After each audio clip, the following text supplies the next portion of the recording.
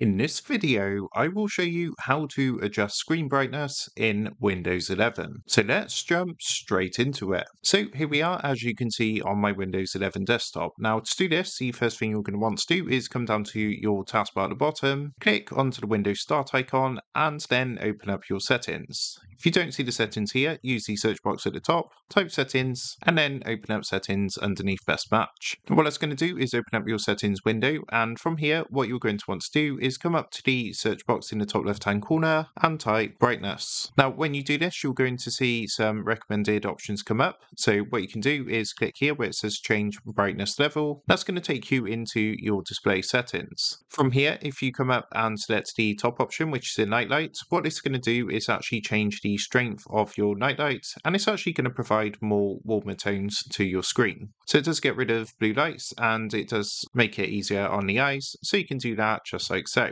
After doing this, if you come back to the display settings, you can further make your screen display more comfortable by changing the scale, display resolution, and layout. Also, if you do have a dedicated graphics card, say like an Nvidia card or AMD, what you can do is open this up. For myself, I have Nvidia, so if you go ahead and type Control Panel, for AMD, I think it's called AMD Suite or something like that, but if you go ahead and open this up, and what you can do from here is further adjust your brightness settings by coming to this menu on the left hand side and looking for a color settings option. Now in here you're going to see a brightness slider, and we can move this down just like so to reduce the brightness, or we can increase this as needed. So you can set this to your desired level. Of course this is for Nvidia, but if you've got AMD it's going to be AMD Suite. And once you've made any changes, be sure to come down to the bottom and click apply to apply the changes. So that is how to adjust screen brightness in Windows 11. With that being said, I hope this quick tutorial did help you out today. And if this did help you out, I would really appreciate it if you was to consider dropping down below the video, leaving a like,